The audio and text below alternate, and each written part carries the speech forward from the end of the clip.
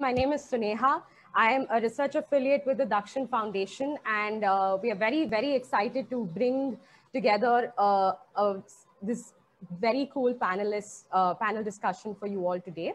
Just to give you a quick introduction as to why we are doing this and why we decided to go ahead and put together this panel discussion is that it's no longer a secret to anyone that diving is becoming a very, very popular water sport. And it's sort of functioning as a way to introduce a lot of different kinds of people to the ocean.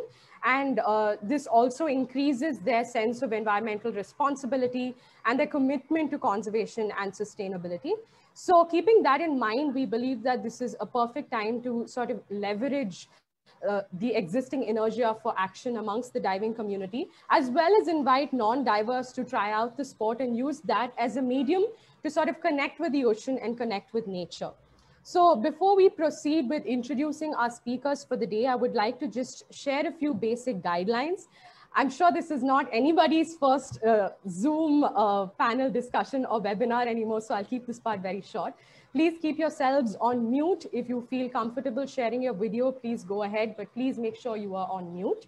I will be moderating today's discussion and posing questions to our speakers, but we welcome you all to pose your questions as well.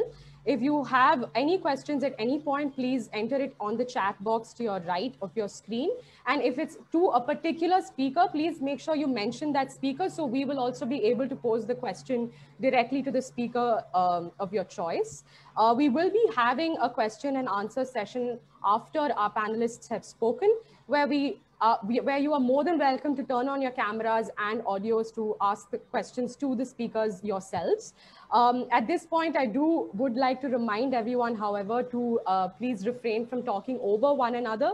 Please just use your icon to show your hand up on the Zoom webinar chat, and I will be able to pick out some of the people whom we have time for, and you can participate in the discussion yourselves. Apart from that, there are no particular rules or discussions. There's not going to be any presentations today. We will just be having a bit of an informal chat. To now introduce our amazing speakers for the evening. We first have Sejal, who's a writer, and she's also been working with the Marine Life of Mumbai. So over to you, Sejal, to give yourself a quick introduction. Hi, everyone. Thank you, Suneha. It's not very common for intertidal folks to be part of a diving webinar, so this is super. I'm really proud that ML1 is part of discussions like this. So I'm an independent writer and editor. I've worked in publishing for like over 19 years. And over the last 4 years, I've been doing science communication for Marine Life Mumbai and building their online and offline outreach, and just ensuring that citizens of Bombay fall in love with the ocean. And I also do other writing on the side. I write about travel, environment, I write fiction, and children's books as well. And I hate doing this introduction thing, so I'm going to pass this on to Mariam. Suneha, back to Suneha, actually. Yes, please, Mariam, you can more than welcome to pass it on to Mariam. Please, Mariam, go ahead. Hey, thanks, Sejal. Thanks, Suneha. I'm Mariam. I'm a scuba diving instructor, and I'm rather feeling privileged to be on this panel with some peers from the field and people that I have seen from a distance and also seen work closely in the Andamans. I've been diving now for about 9 years. And yeah, so I guess I'm going to be here to tell those of you that don't know what diving is a little bit more about why you should dive. And it is really amazing because we do have a lot of programs where intertidal is becoming a massive part, even for folks that are diving, because as long as it's by the sea, it's all one. Over to you, Suneha. Thank you so much. Thank you so much, Sejal and Mariam. Now we will have Kartik introduce himself from Dakshin Foundation. Thanks, Suneha. So, well, actually, my day job is as faculty at the Indian Institute of Science, where I work on evolutionary ecology of lots of terrestrial and marine animals, frogs, lizards, snakes, reef fish, and so on. I also work closely with Dakshin on our programs related to flagships, as well as more recently community well-being. And like Sejal, I dabble in writing children's fiction. I dabble. She does it seriously. Thank you so much, Kartik. We'd also like to introduce to you all Vardhan, who's been working as a researcher for a very, very long time. Can we please have Vardhan? Can you please introduce yourself? Yeah, thanks, Suneha, for the invitation. Yeah, hello everyone, and nice to see many familiar faces here. I'm Vardhan, and I'm a marine biologist by training, and I've been working on a range of projects over the past few years. Most of my work has been in Andaman Nicobar Islands, but I've also worked in Lakshadweep at Grand Island in Goa, in Dwarka in Gujarat, Gulf of Mannar, Nitrani, and of course, not last but not the least, Angria Bank, where recently we went for the expedition. Currently, I'm working with Wildlife Conservation Society, and I head their marine program, where I share responsibility for research, capacity building, funding, partnership, and so on. And we're working on 5 broad themes, which is coral reef, marine protected areas, sustainable fisheries, marine mammals, and sharks in the race. So I'm happy to be here and to talking to everyone. Thank you.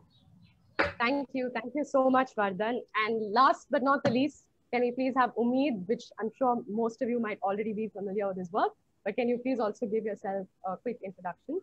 Hi, everyone. My name is Umeed, and I love to dive. I've been doing it since 1996 when I first fell in love with it. And I think I've overlapped a lot with all the people on this panel in various capacities, either as a dive instructor or as a photographer, or tagging along with them when they're tagging leatherbacks in Little Andamans and things like that. So I've been actually very privileged and very fortunate to be able to Venn diagram with all of these amazing people.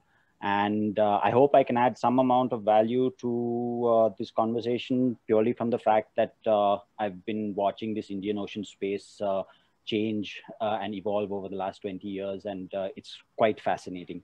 So, and I'm super excited for ReefLog, actually. So are we all. So we will be giving you all a quick idea as to our motivations of starting ReefLog, but that is a little bit later into the panel discussion. What I would like to start off is posing a question to 2 of our most experienced researchers on the panel today, who are Kartik as well as Vardhan. So you both, in various different capacities and different sort of research interests, have been working towards marine conservation or conservation-oriented research for easily over a decade or 2 now. So in your opinion, Vardhan, do you believe that our efforts in India for marine conservation compares to our terrestrial conservation efforts in any way? Or is it as good? Is it not as good? Or what are your opinions on this? Yeah, thank you. That's an interesting question. But as a researcher, I would certainly say that lack of data is the biggest sort of challenge. Because wildlife science itself is a relatively new field, and marine science and marine conservation is even new. As you rightly said, in last 10, 20 years, we have started exploring our seas. And while people have been exploring the forest for now almost for 30, 40 years, we have began to explore our seas only last around 10, 20 years. And as compared to land, our conservation efforts are limited because of the time you get a very limited time. You get to spend underwater. You can just, with one tank, you get a few minutes and less than an hour or so you get. Plus it's logistic nightmare. You have to carry so many things if you want to conduct research. There's so much planning that goes in if you want to conduct any underwater research. And this is, while I'm talking about research as such or marine conservation as such, I'm talking about the system that I work, which is on coral reefs. But overall, what Sejal is working on overall, because it's a new field, and only even now there are new species, new crab species, new riverbank species that is getting described every day. I'm very happy that there are many more people who are interested in diving. Many people are actually taking, even there are so many courses that are now that are offering marine science and marine biology as a degree. So that's a great thing. And of course, there is lots of effort is required, lack of capacity, lack of manpower, and lack of our ability to transform data into meaningful science is, I would say, that is one of the other biggest limitation. And moving forward, hopefully we will be able to set up strong monitoring platform where we can record data available from our system. We have almost 8,000 kilometer coastline. We have millions of people who depend on the coastline. We have 2.2 square kilometer of EEZ, and our EEZ, which is exclusive economic zone, is virtually it's not been explored to the fullest potential. While there are organizations like CMLRE, CMFRI, they have capacity. I think there is a lot more that needs to go in. And I think even if you are not trained biologists, not trained researchers, you can contribute in multi ways. And there are very many platforms that are available.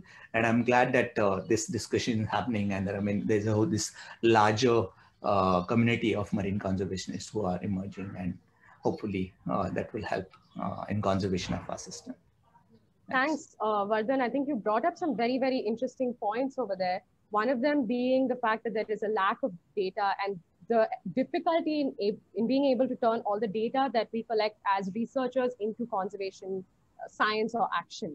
Now, Kartik, you've sort of been involved in both the research aspect of it through IISc and the conservation aspect of it through Dakshin.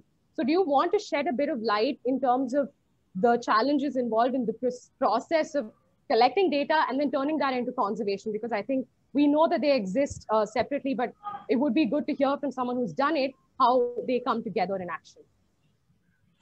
Sure. I think I'll answer those questions, sort of maybe address them a little separately to begin with.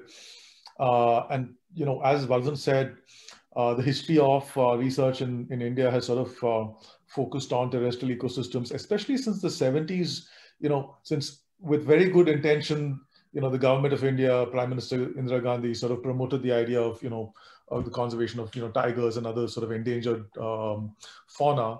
But it kind of really took, it took attention away, or it focused attention on terrestrial systems, terrestrial animals, tigers, elephants, and so on. And work that had actually been done in India before that by marine biologists, some of which was some of it's quite pioneering work at a global scale in the 50s and the 60s. It's sort of like, it really sort of disappeared over the next few decades.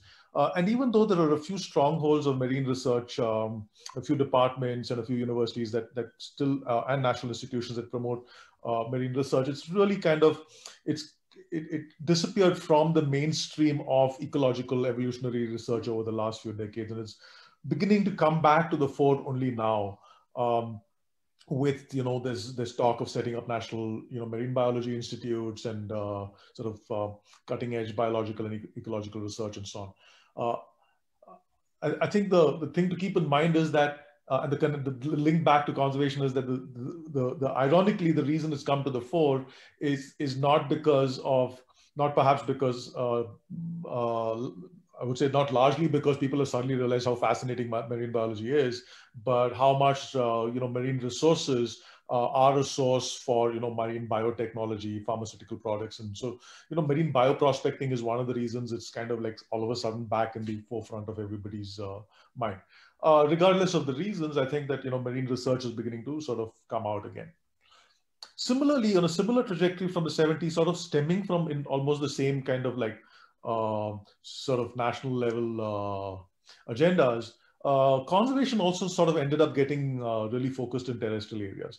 And terrestrial conservation in India, like in other, stemming from other parts of the world, has been very exclusionary, has been a sort of protected area approach where, you remove people from areas on the philosophy that that humans are not a part of nature, and that the way to protect wildlife or the environment or ecology is by having these pristine reserves, which derives both from sort of our own history of, of protection from, earlier periods, the British sort of colonial legacy, as well as sort of a Western legacy of wilderness, which originated in North America in the early 20th century. So it's very interesting that marine conservation also languishes, but on the other hand, marine the sustainability of marine systems or marine management is slightly more inclusive because it's mostly sort of governed by these fishery regulation laws rather than the sort of wildlife laws that were implemented. So these are these two independent sort of trajectories of research and conservation that have both languished and are both sort of beginning to emerge more.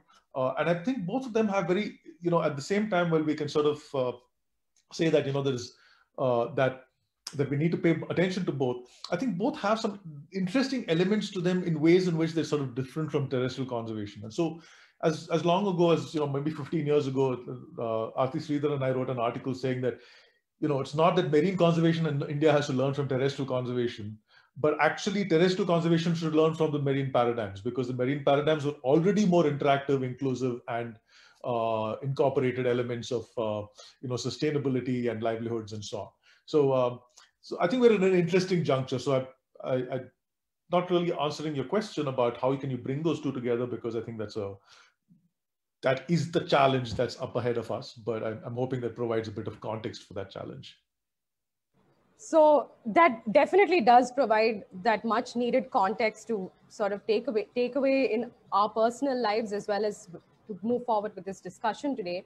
And keeping that in mind, I want to bring in Sejal's opinion about, we've been talking about how conservation has not always been inclusive, but through your work with MLOM, you guys have managed to not just open people up to the concept of intertidal species, but also bring people really closer to nature, perhaps subconsciously or consciously. It's promoted this sort of model of inclusive exploration of nature and understanding what that is. Could you shed a little bit more light on what your sort of views were when you took such a unique path in terms of how MLOM started and how it's sort of, it's been 4 years now, and how it's sort of evolved to what it is today? Yeah, so in Bombay, especially more than, and this might be true for a lot of coastal cities, but if you know Bombay and you lived in Bombay, you'd realize that unless you actively work with the ocean, you have a very strange relationship with it, in that you forget it's there. This vast expanse of water exists, but you are immersed in the daily struggles of your life in this city, and you kind of forget.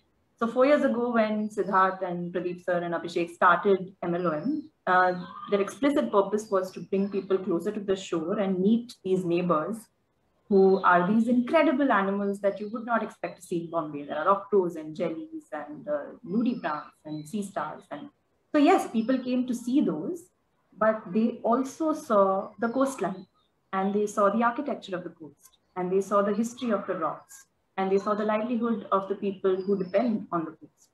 And in that, I think what happened is that it strengthened their understanding of where they live.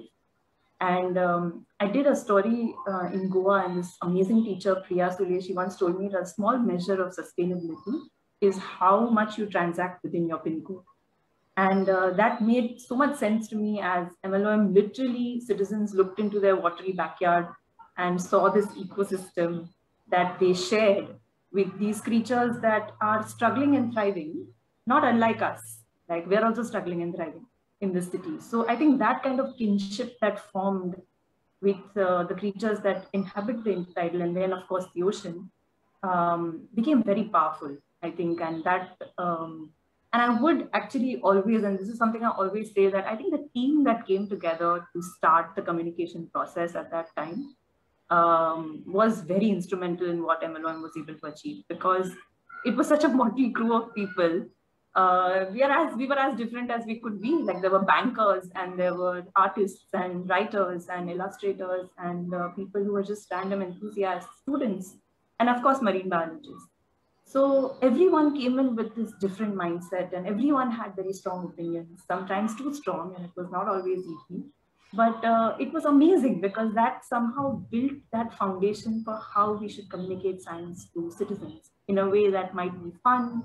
It was filled with humor. It was relatable. कि अरे यार उनकी भी band बजी है, तुम्हारी भी band बजी है, साथ में ही, you learn to coexist together, and that sort of relatability came through in our content. And I think it had such a profound effect on the team, and which is why it had such a profound effect on the people we also spoke to about the coast. And ultimately, and this is something that is again very true for Bombay, I think if you know the city, you know that when you go out, your line of vision is always obstructed. Like there are buildings and there are people, and you're constantly dodging your life in Bombay. So, and I've literally seen this with our participants who come for shore walks with us, that they step onto the ocean, to the shore from the road, and you can see them visibly take this gulp of air, and they're like, oh my God, because somehow, like, until the eye can see, there is vastness, which in Bombay is like it's a dream. So when you come to the shore and when you see people engage with something that they have only experienced in childhood, because then they've forgotten about it. And then to go in and see these creatures that they were always there. ऐसा नहीं है कि किसी ने काम नहीं किया. People have been working on the coast, but it has not been open in a way that is accessible to a large public. And that, I think, was somewhere that MLOM could manage to do that. And it breaks through the clutter, breaks the wildlife bubble that we always struggle to break out of. And I think it was because the team was so diverse internally, I think our communication was able to be a little more powerful externally. And then it led to INAT and all of those things, which brought a little structure to our sightings, because people started to then upload. Would you like me to talk about INAT as well? Yes, please, of course. Yeah, because it's very exciting to me. What I'm really looking forward to seeing what you do with ReefLog, because so INAT is very different in that sense. And I think Naveen had there was a citizen science conference. Naveen had actually talked about how different projects work in different ways for citizen science, right? Not one thing can't work for everything. And some might be very targeted projects, some might be open. In terms of, for MLOM, for example, it was always about outreach. It was always about telling people this is there. And then that information, when it's structured in a way that we have two projects on iNaturalist, which is Marine Life of Mumbai and Intertidal Biodiversity of India. And here it becomes structured and verified by global experts. And we tell everybody on our walks, and everybody's been uploading, and the community is really growing. And this is where it's important, because the information is there for you to use. So in an ideal world, scientists could use it, students could use it, educators could use it. In a utopian world, even authorities could use it to try and see what to make of our cities. So the idea behind MLOM was open and accessible. Might not always work for other projects, but for this specific project, it was necessary that it reached every person who wanted to use it. And so, yeah, I mean, I've been traveling, so I haven't seen the last figures. Maybe Abhishek, if he's around, he can probably put it in the chat box. The kind of observations that are growing. People are, it's becoming a community of people who, how you go into a forest and you hear people say, kya dikha, tiger dikha, ye dikha, ye dikha. So people literally, when they tide pool and they're coming back and saying, kya dikha, and they'll say october, and they're like, oh my God, octopus, on which show tomorrow we'll go. So it's become like, it's become a very interesting sort of data collection. It's not just in the way that I imagine data collection would be. It's a lot more inclusive, I think, and it's open for so many people to say, come for a shore walk and upload on INAT. I mean, that's the war cry of the team, that upload on INAT. And you somewhere, and you break that barrier that you think that, oh, it's a scientific thing, I don't want to do it. But you break that barrier and say, if you upload on INAT, it's a global database. Somewhere, someone is looking at your photo, no matter how unscientific you might have wanted it to be, but they're looking at your photo and now they know this thing exists. So I think that's very powerful to talk to people about me. And I think we wanted to keep it simple. And I think that is the strength that MLOM could achieve with that simplicity. So, Sejal, I think one thing that's very striking about what you mentioned is that it's always been about people. It's been about introducing people to literally something that's been on their own backyard for as long as we've been alive, and definitely longer. But unfortunately, not everyone has sort of that luxury of being in cities like Chennai or Bombay, where you just have to take a bus to reach the ocean. So, Mariam, you have been introducing people, and Umeed as well. So, you guys, as instructors, have sort of been introducing people to the ocean through diving, right? So, what I want to hear from you, Mariam, would be, how do you see like an attitude shift between someone, say, from Bangalore or Delhi, and they have probably seen the ocean only on a holiday once or twice in their lives, and they take their first breath underwater and see that kind of marine life that they only thought they'd see on National Geographic or Discovery Channel, and to actually see that in real life? What impact do you think that has on your students' psyche or their attitude? Well, so it is actually a very fair point. Most as a people, we are often told to stay away from the sea, stay away from water, because you'll die. So when I first started diving, I had one of my senior instructors who very openly used to say that he didn't quite enjoy teaching advanced courses. It's a form of a course, or like taking fun divers out. And I couldn't understand why he would make a statement like that, because it was so much easier to do as a dive professional. But over the years, and with as recent as what happened with my last couple of courses, right, which was one was in Karnataka and one was in the Maldives, very different regions, very different marine life, very different topographies, very different conditions. But the reaction, however, is the same. There were some discovered scuba divers. There were guys, that is, people who are doing it for the first time, don't necessarily need to know how to swim or any of the other technical stuff. And then there were guys who were doing the course. But the reaction is always the same, which is, wow, like, wow, right? I had a student recently ask me, because I'd gone for a snorkeling session and I came back and they're like, what did you see? I was like, I saw one hermit crab, leave his shell to get into another shell, because his shell was old and, it was getting into a new shell. And I was like, I've never seen that. And they laughed. They're like, what dives you have? 5,000 dives. You've never seen hermit crab changing shells and you're getting all excited. And I was like, and yeah, you see, that's the point. No matter how much you do this, you always see something new. And when people come from mainland India, especially from inland, and then they see this, for them, they start to make relations. And here, where I have this little thing of, picking up stuff as I go along. And whether it's plastic or whatever, stuff that doesn't belong there. And very often, I've had people ask me questions like, ye kahan se aaya? Because a lot, where I live and work is in the Andamans, a lot of stuff that comes to our shows isn't from mainland India.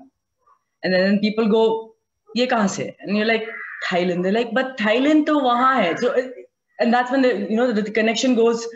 You see, it all connects. It can start in point A, but it all comes back to the sea, right? Like, we come from the sea and we go back to the sea. So everything just, and then you see their brains frying up and they're like, you know what? I will throw stuff in a dustbin. I will go home and learn how to swim. Like, it's very small connections, right? I'm not making, I'm not doing what a lot of other people are doing on this panel, but it's all about making that connection with people, like Sejal said. It's connecting the dots, right? Like, it's making them say, you don't have to have a degree. You don't need to have a scientific mind to understand how the world functions. You just need to understand that it's all connected. Like, it all comes together somewhere. How does this happen? It's very simple stuff. But I'll actually let Umeed speak a little bit more about it, because he is actually somebody who introduced me to marine life of Mumbai, like some 2 years ago, while we were having coffee in a place in Bangalore, and we were moving to Goa, about what these guys are doing about, making that connection. And as long as I've known Umeed's all about connecting the dots. So I'm going to actually let him take it from here. Umeed, all yours.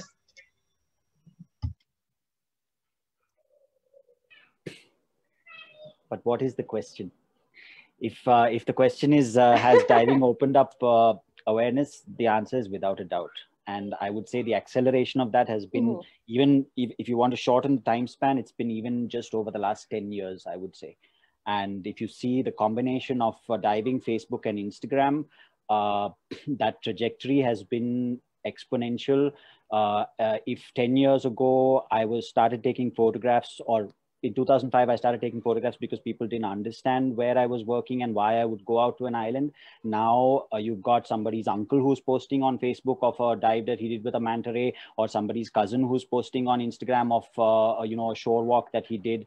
And so this combination of the opening up of diving in India, the more people doing it, and social media, the awareness in general, if you were to take that, what it ends up achieving and things like that is different, but the awareness in general has exploded for sure.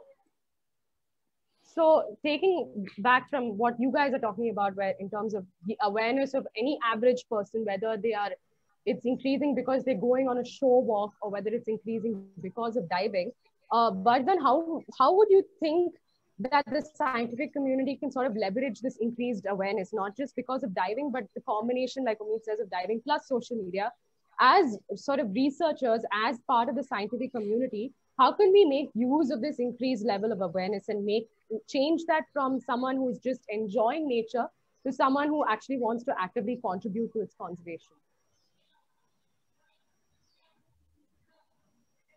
You're muted.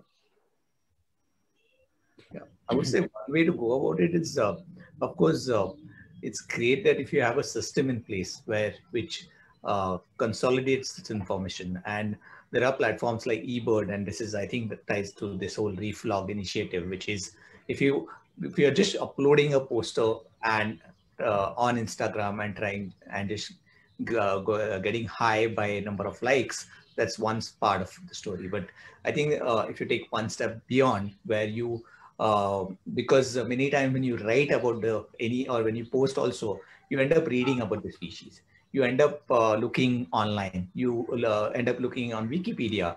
And no matter even if you're a commoner, or even if you're just an enthusiast, you end up doing that because you want to post that. And when you do that, you are in a way learning about the species. So there is that individual benefit that you're really learning about the species. You're trying to understand what they do, their ecology, their environment, and how they interact with their surrounding.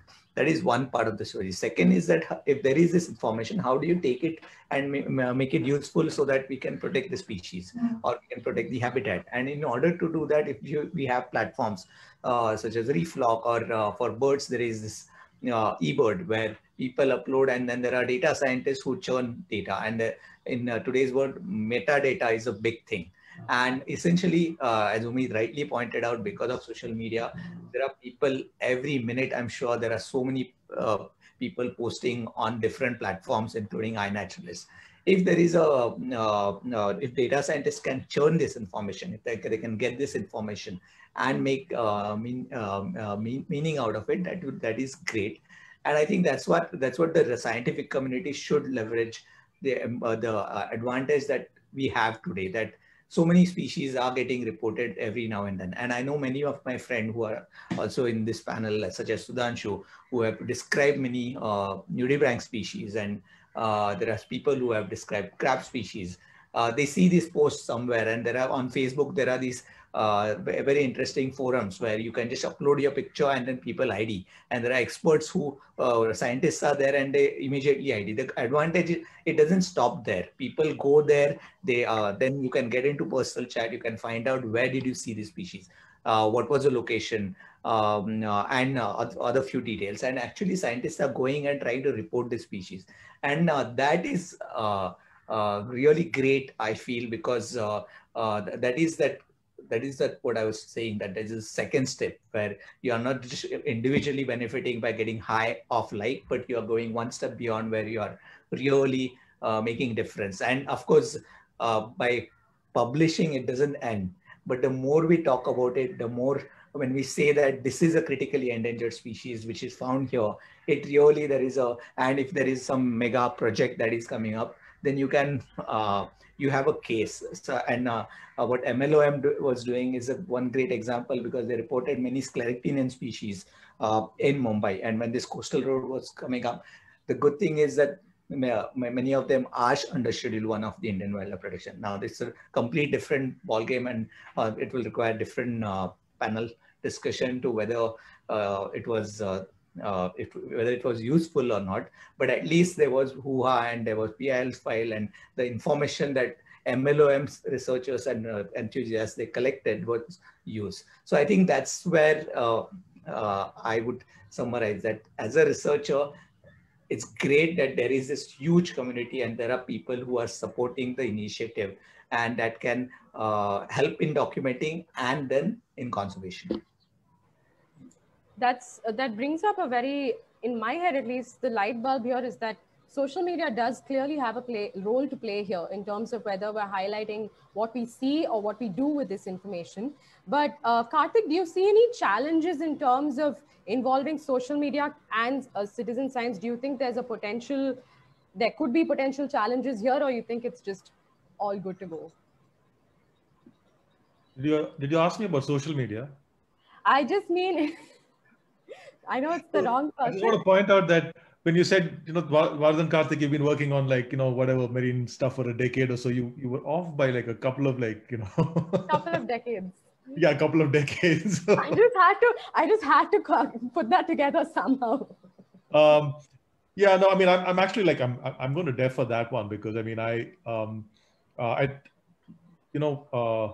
what I will do is I want to sort of like tie together something that, Sejal said with what, with what Umeed and Mariam said as well, which is, I think these different programs have different goals and different kinds of citizen science programs try to achieve different things, some at local levels, some at global levels, some for outreach, some for data.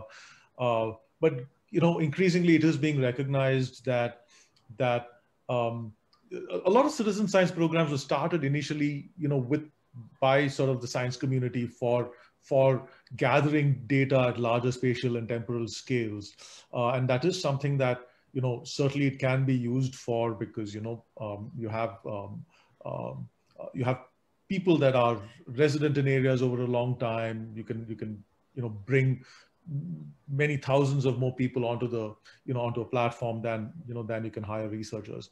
But I actually sort of want to really emphasize that what, Sejal and, her colleagues and MLM are doing in terms of using a program like that to create outreach, to create sort of sensitivity to, one's environment, to create those like links, that in a sense might still be the most important purpose that, these citizen science programs serve.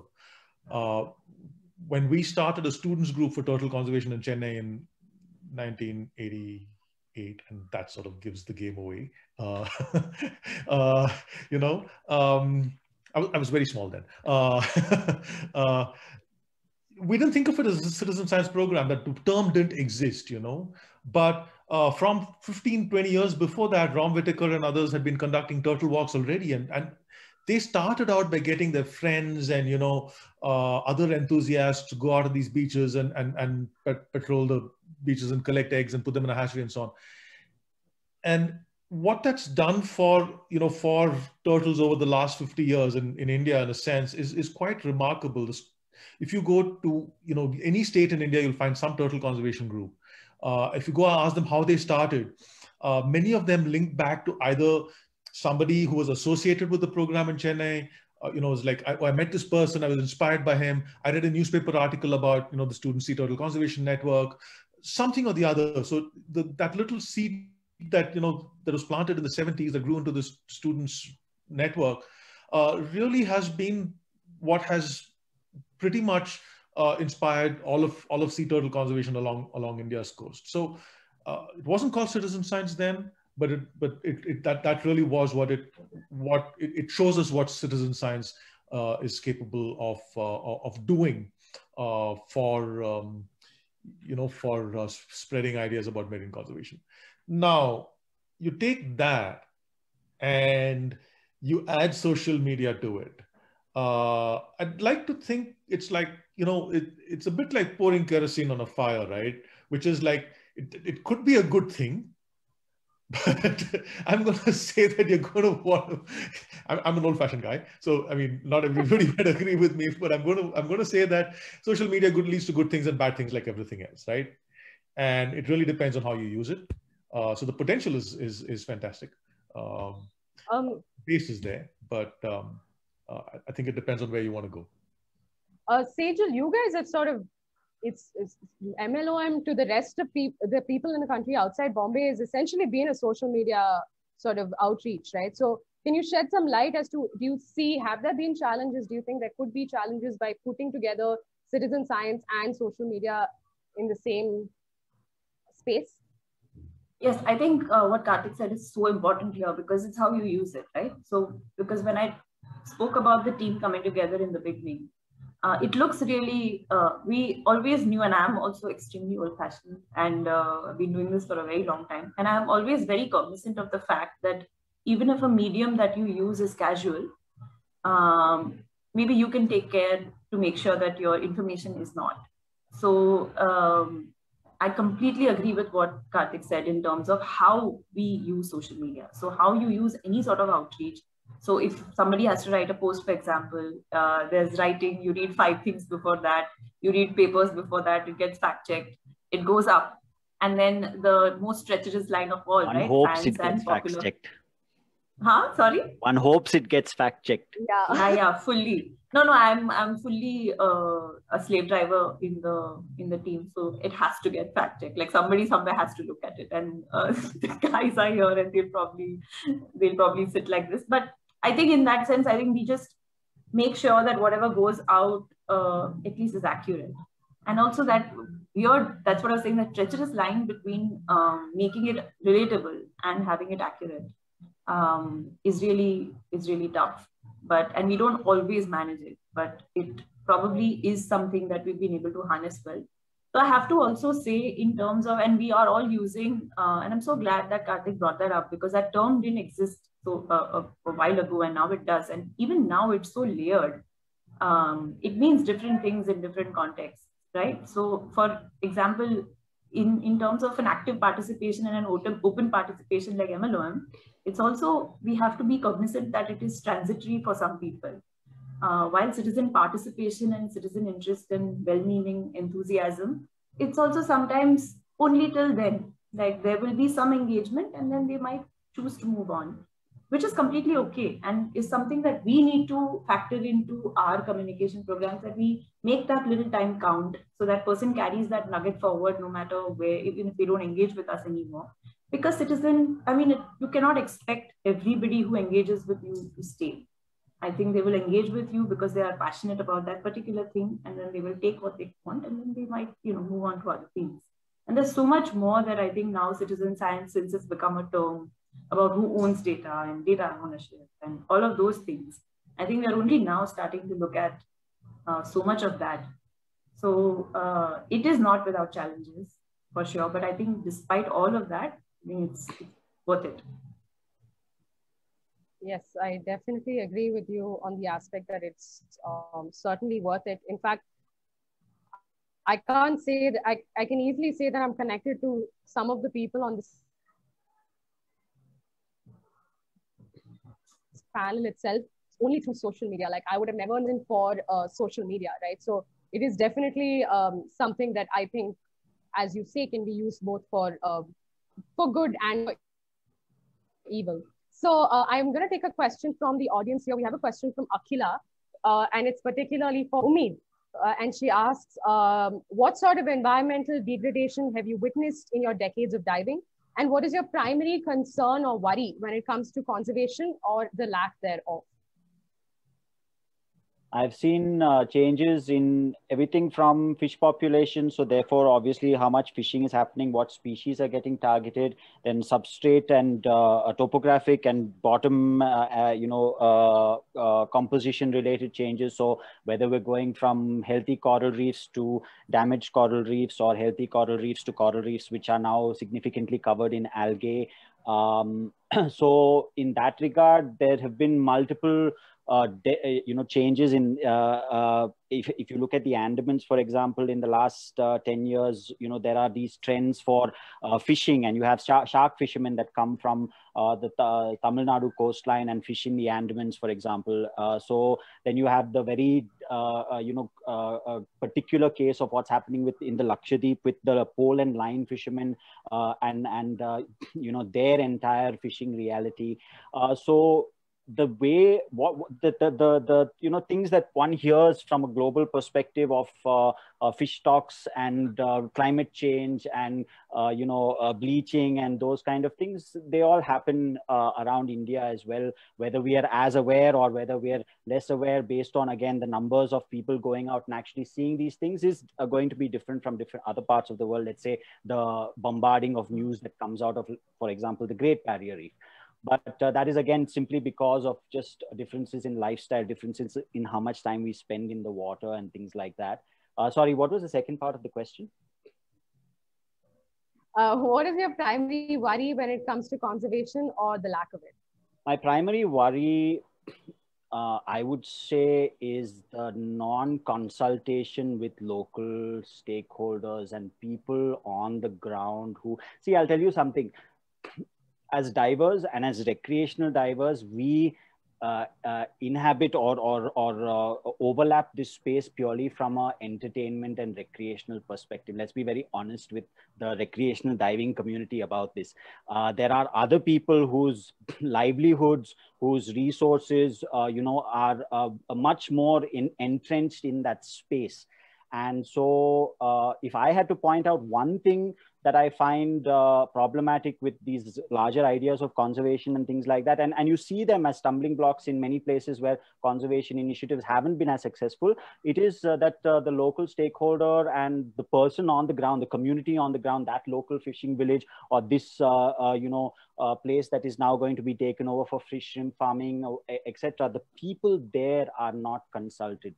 Their ideas and their solutions that they have been practicing for generations, passed down from solutions of sustainable, let's say, resource management and use, relatively speaking, compared to our let's go and trawl this space or whatever, those things are not taken into consideration. And so the local stakeholder, the fishing communities, the people who have been using that space and know it to the back of their hands, to the point where even simple things like, okay, at this time of the year, I'm going to use this particular kind of net because I'm going to target only that kind of or that group of fish. And then 2 months later, I'm going to use a different kind of net so that I can target these shrimp. That degree of resource management, that degree of understanding of a space is already in existence. And the people who are the pallbearers of that knowledge are the local communities on the ground who are using these spaces, not for their entertainment, but for their livelihoods. So we need to listen to those people a lot better. We need, and Dakshin has already been doing this, for years now. And I had the amazing opportunity of working with Aarti to document some of her work along the Tamil Nadu coastline. And those are the voices that need to be made louder. That is my one concern with conservation. If I had to point out one concern. Yeah, I think that is definitely something that most of us on the panel, as well as the audience, would agree that we need to look at conservation as more of an inclusive model, like what Kartik had earlier mentioned, than it's something that involves removing people who are dependent on an ecosystem from that very ecosystem. And that's not going to work. You are not going to be able to sustain that. You're going to piss people off. You're going to, be at loggerheads constantly with at the end of the day, the people whose land and waters it is, if one had to stake a claim to it. So I completely, does anyone else on the panel want to pitch in on that one trajectory of thought? Yeah, I just want to say that as India, we love making laws, and especially like globally, marine protected areas are considered as panacea for marine conservation. So anyone wants to look at marine conservation, they look at marine protected area, and there's a lot of global emphasis on setting up more marine protected areas. But the question is that, as Umeed rightly said, that it doesn't affect us directly because we sit in Bangalore or Mumbai or wherever we are at this moment. But it really impacts the people who depend on the resources, and livelihood is dependent. So even this whole marine conservation model should go beyond marine protected areas, and it should be of a inclusiveness where there is a community-driven models. Even those should be explored. Of course, there is in India currently there's only one community reserve, and while we have on paper we have 136 marine protected areas, and in recently 3 new got declared in Lakshadweep. The real question that one should ask is that how many of them are effective? On paper we are doing wonders. We have these many protected areas, but are they effective? Is there compliance? Is there are they useful? And that is something it's not even questioned. It's not even considered. So as a country, we make laws, we set up marine protected area, and we forget about it. So I think that's not useful at all. That's what that's one point I would like to say. Yeah, I completely agree in that front, is that we need to take a good hard look as to whether any conservation model is actually effective. Because it's very easy to say, I'm doing this as India is doing this, India is doing that, but actually to critique our own selves is the hardest part here. Now, again, sorry to sort of delve away from the current questions. We are getting a lot of questions from the audience, so I will start taking it now. We have a question from Pratiti, who wants to know how dive tourism has affected the habitats of places like Andamans, and especially Mariam would be been diving, especially in the Andamans, for the past 8-9 years. So I think this goes to you. Thank you. Yeah, so that question is actually very directly related to something that Umeed said, that whether it's conservation, whether it is tourism, whatever it is, I would like to believe I'm a local because I've been living there for X number of years, but at the end of the day, I still have this lovely place in mainland, right? I can still disconnect from the realities of life in a place like the Andamans, good and bad, both. So yes, there's the obvious thing of garbage and the complete lack that people have of respecting another place. Like, as Indians, everything is a backyard, right? But what we have started seeing recently is the effect of tourism on the environment is one thing, but the effect of tourism on the local communities and the people is honestly a bigger concern, right? Because these are people that are very simple in their ideologies, very simple in their lifestyles, they're very simple in the way they live. And the more time you spend with them, you realize that the information that they're getting now is coming from the people that they're seeing coming into their land, right? Into their backyards, into their sea, onto their roads. And when they see somebody callously just throw something or spit somewhere or disrespect something, they're seeing other Indians do it at the end of the day, right? And what they're taking away from it is not necessarily very good. The younger generation, and this is something that I know that Kartik is going to agree with me, especially with one of the communities that Dakshin works very closely with, Umeed has worked with, now Rahul and I are working with in North Andaman, or trying to work with, is that they have seen a new way of living life where they can make money fast, where they can buy things, where they can do all of these things that were not easily accessible to them earlier. And these things honestly are going against the Andamans in terms of how it's affecting the environment and how it is affecting these communities directly. And for people that come from the outside, it's all good, right? Like I'm going to use very small, simple examples like having a drink. It's all very good to sit and have a drink and you're like, oh, we're so cool, we can have a drink and whatever nonsense. But for these people, you're changing their ideology towards how life should be lived. So they're moving away from things that they are the stakeholders of, which is looking after the environment, making sure that the rivers are clean, making sure that the seas are clean, making sure that at the end of the day, diving is great, it's a lot of fun, but if you're not going to do it respectfully, if you're going to go underwater and you're going to see more garbage, and you're going to see people spitting and throwing things and disregarding it, very soon, something that you're making money out of is going to cease to exist. So that relationship of understanding what it means to put the two together in a balanced form is becoming lesser and lesser with time. And I'm sure from when I moved there, Kartik and Umeed have been there much longer than I have. There's a very clear deterioration in the kind of people that are coming, how it's affecting the locals and how the locals are reacting to it now. So their attitude is also becoming chalega. It's okay.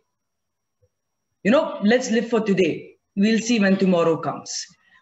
Which I think is the downfall of tourism in a place like the Andamans for various reasons.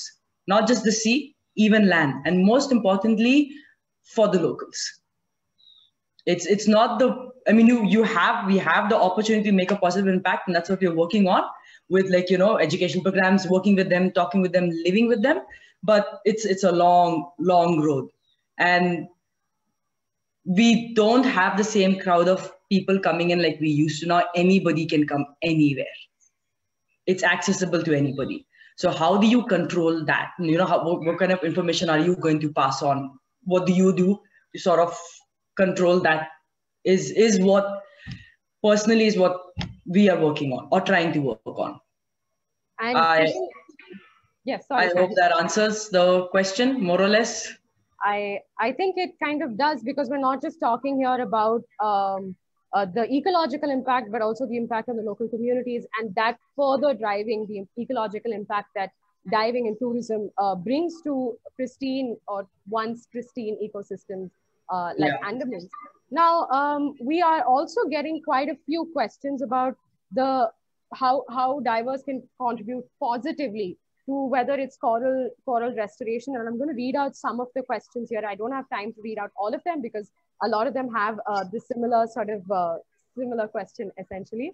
Are there any other initiatives such as what we are working on with ReefLog that are currently active along the Indian coastline, focusing on coral restoration or conservation that are open to diver participation? If yes, which ones? And if no, also what are some of the obstacles to an increased focus on coral restoration and marine protected area programs in the Indian conservation landscape?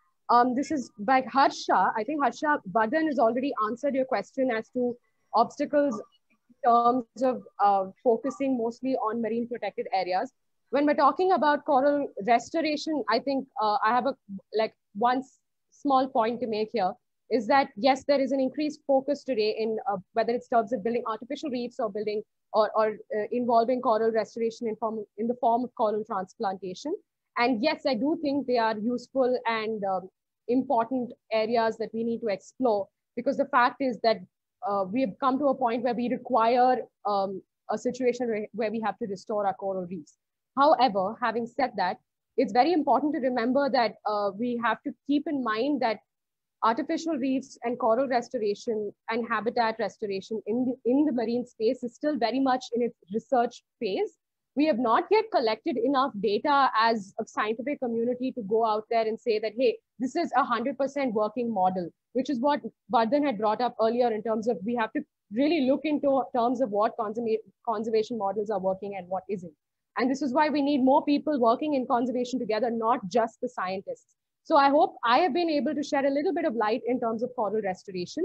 But moving towards other questions that we've had from Akila, Harsha, and Mars as well, and quite a few of you, is how can divers who don't have technical expertise in conservation or marine biology actually contribute to marine conservation and increase their knowledge in marine biology? I would like to direct this to Kartik because we've been working for a while now in this very question, in trying to answer this very question. So over to you, Kartik, if you want to give our participants a quick view as to what we are trying to do to involve you guys as recreational divers in conservation actively. Right. Thanks, Suneha. So actually that, brings us, we've mentioned ReefLog in the passing a few times. And ReefLog was actually a citizen science pilot initiative that was sort of started in a very small way in the Andamans about 4 or 5 years ago by one of our colleagues at Dakshin, Mahima Jaini, with the dive centers in Havelock. And it's kind of, hibernated or incubated or whatever for a couple of years now. But we are in the process of sort of launching it at a much larger scale through the Andamans and the East Coast as well as the West Coast in the next few weeks, actually. Part of that is through a partnership with SSI India, to whom we're I'd like to acknowledge their role in sort of helping us promote this. However, I mean, I think it's a partnership that we're going to have with whichever dive centers and dive organizations would like to partner with us on. We've been working closely with divers such as Mariam and Rahul, and where Umeed already expressed enthusiasm about it. So we're assuming that he's going to be an active, an active consultant and advisor. And I think in a way I'd like to sort of give a shout out to MLOM here by saying that if we can achieve what you've done at that scale, in Mumbai, it's those principles that we'd like to sort of like promote further inside the water, away beyond intertidal. So like right down to, as far as recreational divers can go, but sort of at a larger scale. But what we really are hoping to learn from you is what you managed to be successful with in terms of your your values and the networks and the communities that you've built. Anything that MLM can do to help, we are here in support. And we will take you up on that. Suneha actually sort of, apart from moderating this discussion, she's actually been the coordinator of that program, and we'll of course sort of follow up. But for the rest of the audience, I think, especially those of you who are divers and want to be, and aspiring divers in the group and want to be more engaged, this is actually a program that's designed for divers who are not marine biologists to make a contribution. So we've designed it in a way that that divers with a certain amount of experience and comfort in the water can collect data on what would otherwise just be fun dives, and that data can sort of go into a larger system. It'll go into a database online, similar to India Biodiversity Portal and iNaturalist and so on, eBird and all of these, on a website that will again be launched in a few weeks, which will be called ReefLog.org. So it's really sort of the first step towards someone getting involved with marine conservation. Instead of just doing a fun dive, you actually have a slate with images of common species, and you can collect data on those and contribute that to a website, and then become part of a community. And this, we hope, will also lead to further, more steps in engagement, both in terms of individuals becoming sort of more involved with marine conservation and marine monitoring. But also sort of like a horizontal spread that more and more people can become participants in a program like this.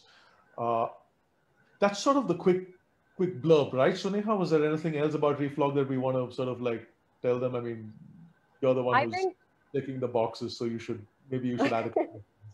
I think, Kartik, you pretty much covered what our mentality and idea is behind ReefLog, and this is sort of also our way to reach out to the diving community and extend sort of arms of collaboration. So I just want to quickly add as an addendum to what Kartik said, and what Vardhan pointed out earlier, is that scientists have been diving quite recently, and we have sort of managed to make a few partnerships within the dive community. But what we really would like is to go beyond making partnerships with just dive operators and dive centers, and really extend that hand out to pretty much anyone and everyone who just wants to enter the water. Whether you guys want to go for a dive with Mariam or Umeed tomorrow just to see the ocean, that could potentially sort of motivate you into participating in a program like this, where you go and actually record whatever you see. Then it goes from just doing a dive to similar work that MLOM and Sejal's team has been doing, in actually recording everything that you see during your dive. And that is what will sort of drive the conservation community and the science community into actionable things that will help us understand our own ecosystems a lot better. Now moving on to one thing, which is that, I just want to put on my scientist's hat for a moment. And, I wrote an article of, like a few weeks ago on the Scroll about how scientists need to sort of come out of their ivory towers and engage more with the public. I mean, science is really a problem of the last, that as science gets more technological, the more in ivory towers it stays, the more detrimental it is to society in many ways. And I don't just mean this about conservation, I mean about science in general. And I see citizen science as, we've talked about it earlier, both Sejal and I sort of wittingly talked about it as a way to sensitize citizens to, the environment. But I also see citizen science as a bridge between science and civil society, right? And we need to talk to each other more, because scientists need on the one hand to, to be more engaged with society, to communicate their science better. And on the other hand, we need civil society to be more, to what, no political sort of like affinities there, but to, develop what Nehru used to call a scientific temper, right? And that was sort of one of the bases on which the modern India was set up, which is what we owe our, some of our significant scientific and technological advances to. But none of that can really, I think, happen unless we're able to sort of build those bridges between civil society and the scientific community. So that's one more thing goal that I think that, for me as a scientist, and for Vardhan surely, is that we sort of want to build this two-way bridge between the communities. And in keeping with that, I think that if one really wants to push the effectiveness of ReefLog, then beyond just the execution of these beautiful slates and data collection that you guys are talking about, if let's say after the 1 year mark, you could have somebody like Kartik or somebody like Suneha or somebody like Naveen who can look at this data, even though it might just be 1 year's worth of data collection, you might start to see certain trends, or you might start to be able to extrapolate certain trends. And I feel that if there can be that engagement, which basically says that, here, you guys helped collect all this data, let me tell you a little bit about it. And let me tell you a little bit about what your oceans, what is happening in your own backyard. And if you can have the diving community, be addressed by somebody who is looking at this data from a scientific perspective, I think the value then is automatically catapulted beyond,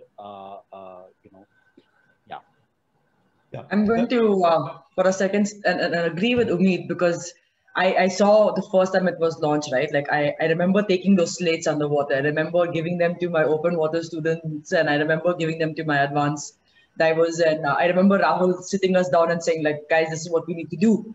But his point that at the end of collecting that data, like when we put in that work, it was fun, yes, but after a while, as dive professionals, you tend to tune out because there's already so much else going on. But if we could do this, we could do more of these things like we are today, right? Where we involve the people who are the scientific minds behind this this program, this initiative. Then it becomes much nicer for the divers and the diving community to say, okay, you know what? This is what this has amounted to. And therefore, it keeps it going, and it doesn't phase out or doesn't, simmer off into the unknown darkness like it happened the last time. So, yeah, it would make a stronger impact, so to say, yeah. Yes, I think that you guys have made that really important point in terms of us communicating that data back to the citizen scientists and not just taking the data and just keeping it in a repository, but actually giving back that information to the public in a way that they can understand. Now, taking a quick sort of detour from what we've been discussing, now we have a pretty interesting question on the chat box here from Karan, who wants to know, should there be censorship within social media driven citizen science? As the panel pointed out, anything you put out there can have positive and negative consequences. Censorship could be pertaining to protected species, exotic animals, or megafauna. I think maybe Sejal, since you are, I think, the most prolific social media user amongst us, would you mind giving us your thoughts on this? Okay. So yes, of course, I think once you start putting out information that might be sensitive, you are definitely opening it up to a larger audience.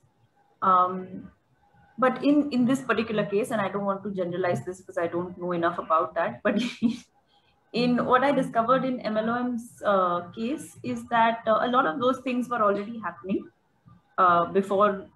See, social media is actually not something that that starts something. It's something that gives you that information of something that is already happening.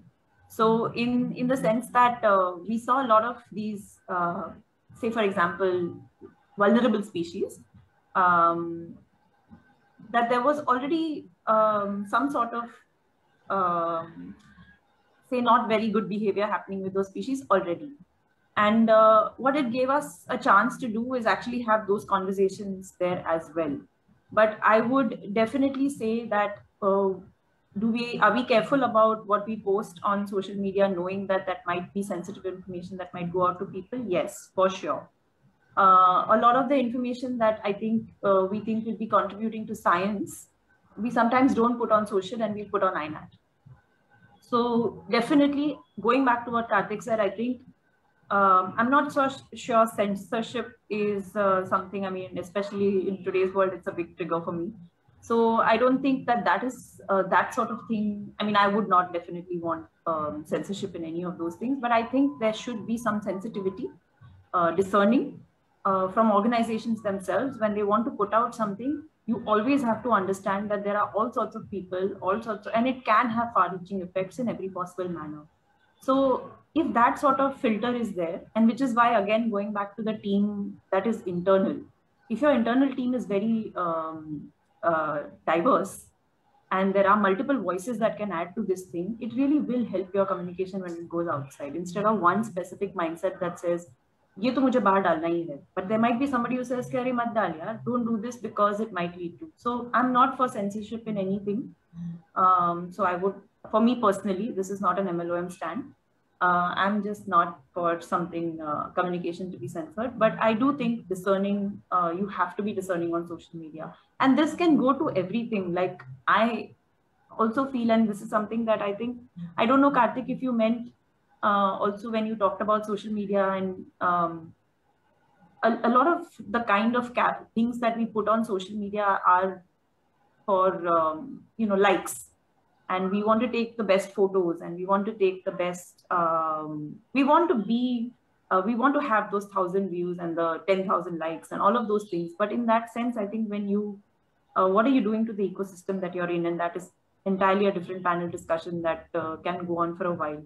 But how do you best,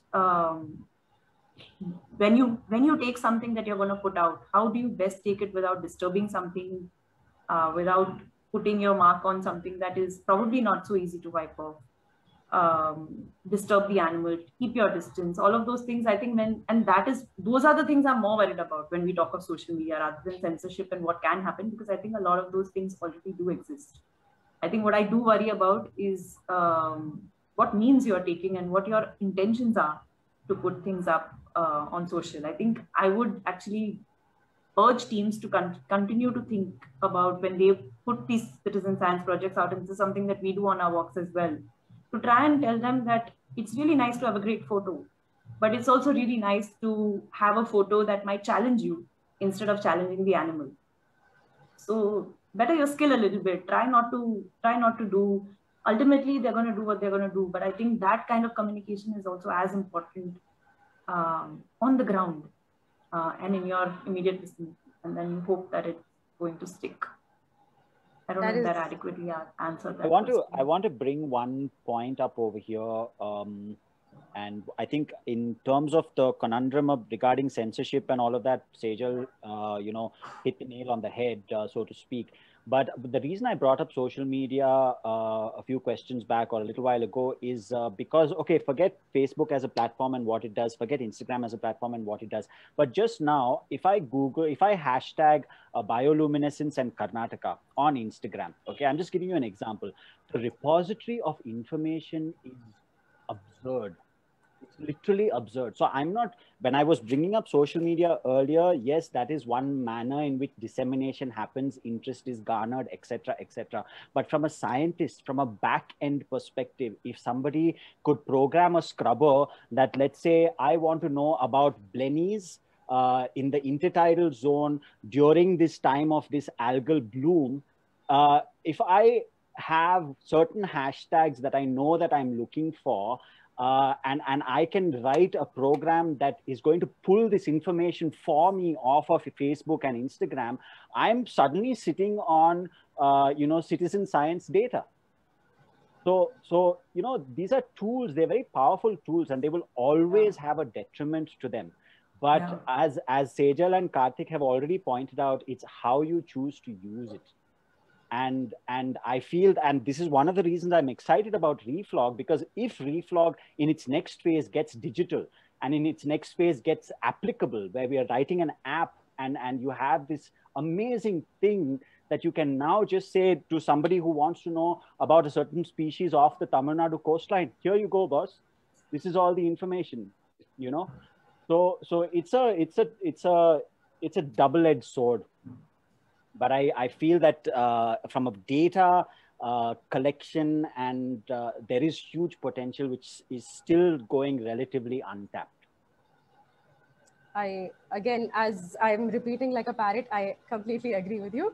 I'm also going to now take a bit of a detour from the flow of the conversation now to address some more of the questions on the chat box because we are running out of time. I'm afraid this is the last question that we'll have time to answer on the panel.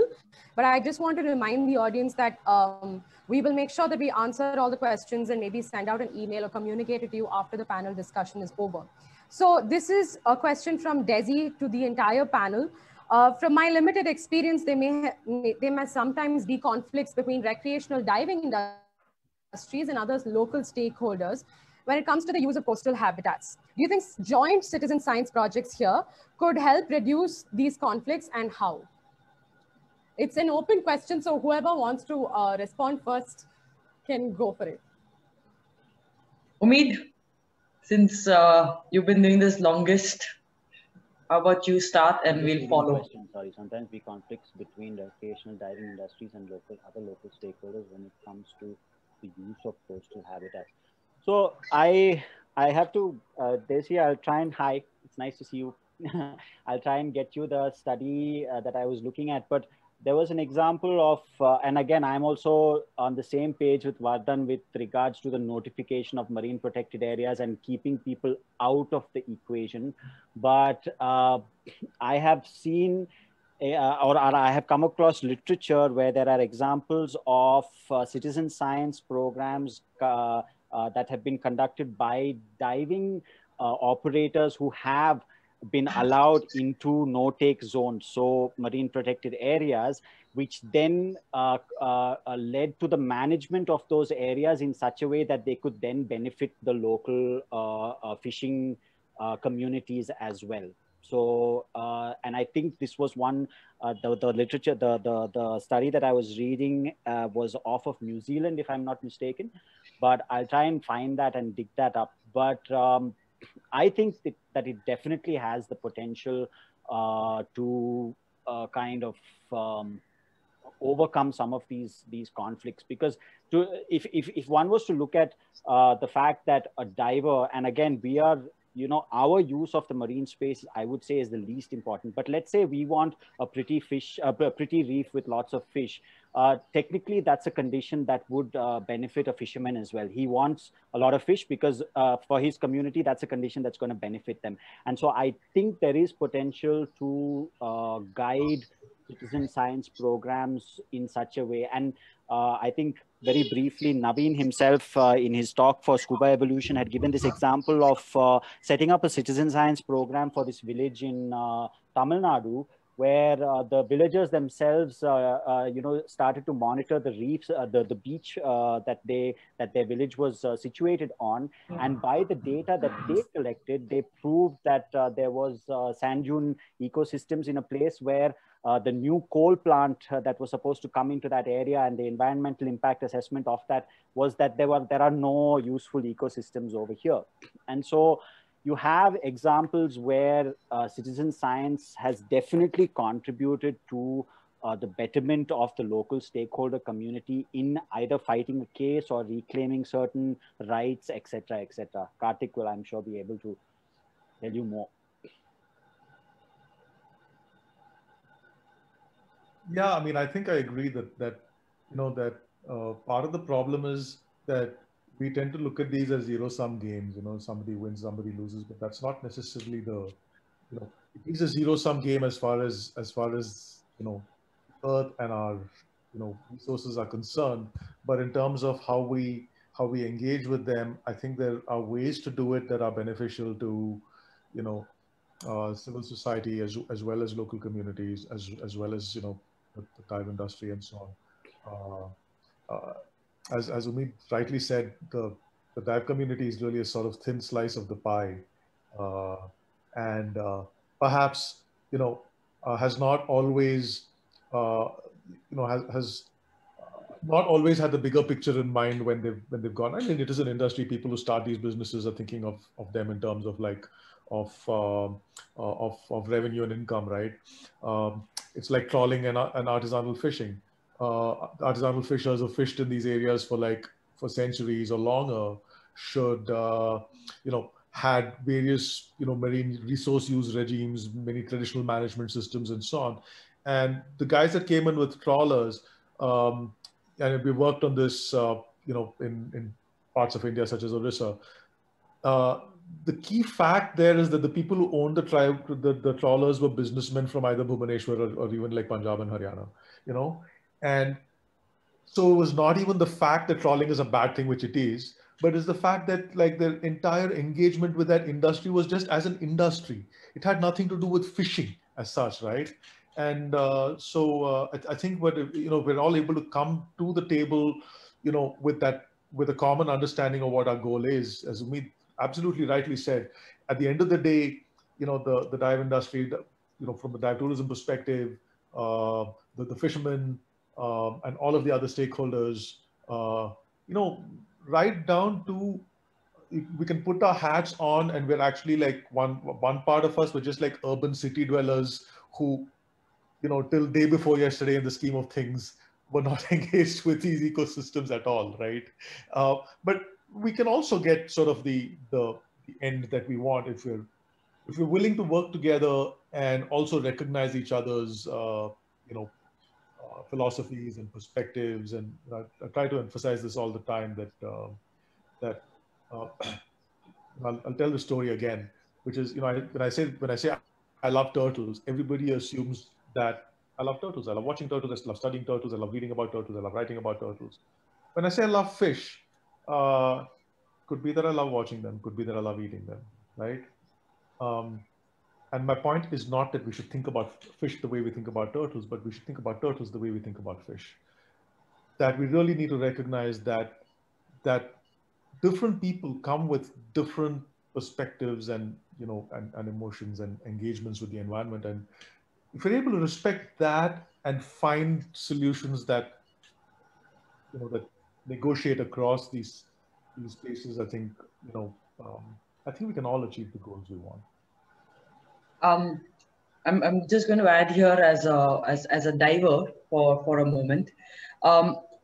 In my experience, I think that fishing communities in general are very welcoming. If there is a need to make anybody sensitive, it is the dive industry and it is the dive professionals, because at the rate at which we're churning them out, we are forgetting to put across a very important message. We are supposed to be the advocators of the marine environment in a very simple way, right? We are not cowboys. It is a job. We're supposed to do this with dignity and with respect. And this respect is not only to the local stakeholders, it is to the environment in itself, underwater and on the surface, right? So with something like ReefLog, it sort of brings back what a lot of divers, when I came to diving, it was because I couldn't leave the country to become a marine biologist for whatever reasons. And which is why this was the next best thing to me, the closest that I could be to conservation. In the case of Rahul, he is a marine biologist, but unfortunately at the time that he came to the field, there was just too much going on in the world, and the only way he could stay close to the environment was by becoming a diver, right? Now, the reason why people are becoming dive professionals is from easy job, cool lifestyle, living on an island, partying, all sorts of things. So the reasons are becoming much more diluted. So something like a ReefLog program or something like what Kartik is talking about, or even Umeed spoke about, it is, I think, from the point of view of if there is anybody that needs to be made more sensitive to the situation, it's us, the diving community. Then the local fishing community. The local fishing community knows exactly what they're doing. They've been doing this for eons, right? They understand when to go out, what to fish, how not to do it. So this particular program actually is something that I'm really happy that it's coming back, is because it's reminding us, the divers, that listen, you're here, but understand that you're here for a reason. And that reason goes beyond teaching somebody how to breathe underwater and go look at fish. So in that regard, I think there's a lot of self-improvement and self-reflection that we, the dive professionals, need to sort of start doing. Because we are adding to the negative impact of what we're doing to our environment. It's like Umeed said, we're a very, very small percentage. We have to be very realistic about what it is that we do. It's not rocket science.